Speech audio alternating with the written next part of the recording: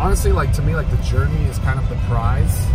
And, you know, I always say that, like, yeah, I got to be a part of winning 2 World Series, but there was moments in that journey, 3 of them that are just super insane. And I think one was in 2012.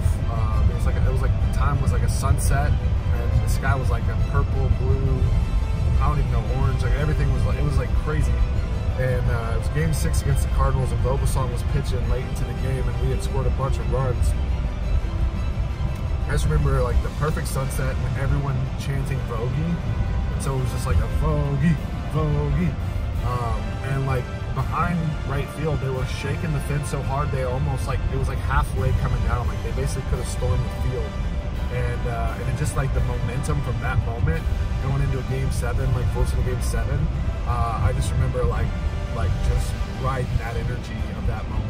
It was spectacular. And then obviously like the Michael Morse homer to tie it, coupled with the Travis Ishikawa 2014 walk-off, like craziest pandemonium I've ever been a part of. Like, PB couldn't see if it went out or not, was trying to celebrate with him at second. Ishikawa was like throwing his helmet.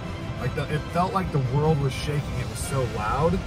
And you know, it was just a homer to go to the World Series that, like, from down to up, it was just absolute madness. And those 2 moments, or 3 moments, all stand out like really strong.